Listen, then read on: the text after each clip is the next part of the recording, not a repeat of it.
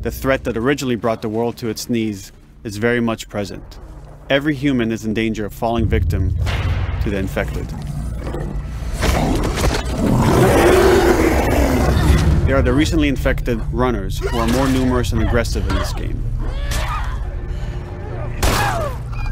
The blind but extremely deadly clickers, and the stalkers who sneak and hide until they're ready to attack, surprising their victims with extreme agility and brutal violence. The Last of Us Part 2 introduces new stages of infected, such as the Shamblers. Large, heavily armored enemies that are covered in pustule. Upon getting close to you, they expel a corrosive spore cloud that burns its victims.